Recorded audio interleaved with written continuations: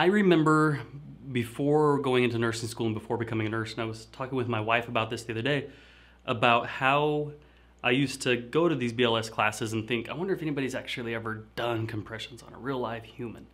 You know, like, do people really do that, or is this just something that they do to keep us excited? But I will tell you, as an experienced nurse, that you will provide CPR at some point. You will do, at a minimum, BLS. If you work ED, ICU, you will do ACLS. And even if you're not ACLS certified, as a nurse on a floor, you're BLS certified, and you can be involved in a full code providing compressions. So it's very important that you understand BLS and realize that ACLS starts with good BLS. New guidelines emphasize the importance of quality compression and early defibrillation.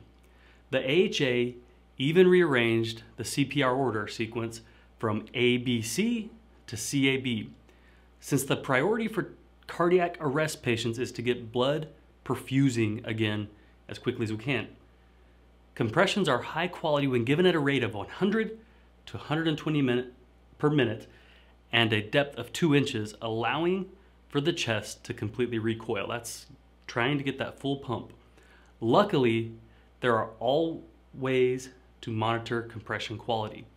If a patient is intubated, we can place a small device on the end of the ETT, the endotracheal tube, which measures pressure of end tidal CO2, or the pressure of the exhaled carbon dioxide. If PETCO, or pressure of end tidal CO2, is less than 10 millimeters of mercury, compressions are inaccurate.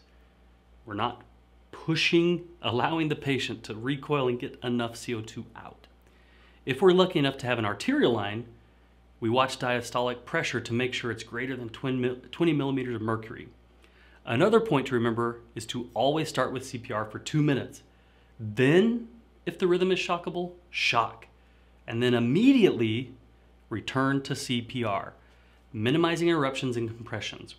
For shockable rhythms, 2 shocks are administered before drugs. For non-shockable rhythms, drugs can be given after the first 2-minute cycle of CPR. Finally, remember when ROSC, or return of spontaneous compression, is achieved, the patient will need a maintenance strip of any antiarrhythmic that worked for them during CPR, usually cortisone. Now I want you guys to study this chart very closely and realize that when a code occurs or when a patient crashes, it's too late to learn what to do, okay? You might be alone with that patient. If you are, get on the chest and start doing compressions. You will do CPR as a nurse. At some point in your career, you may do it a lot. The longest code I was ever involved in was in a cath lab. We could not get this patient to convert. The interventional cardiologist was putting sheaths in, trying to get him. We were doing compressions, we were giving every med we could, and we were just trying to get this patient back. He'd had a spontaneous, obviously, heart attack, come in, otherwise healthy 57-year-old male, no history of coronary event, came in, and we just could not convert. After a couple hours, we had to call it, and the physician had to go talk to the family and tell them, you know, their dad, who had just had dinner with them that night, had passed away. But we did everything we could. We followed protocol. I've had other codes where things work out perfectly. We run a perfect code, patient comes back. Other ones where it doesn't go quite so well.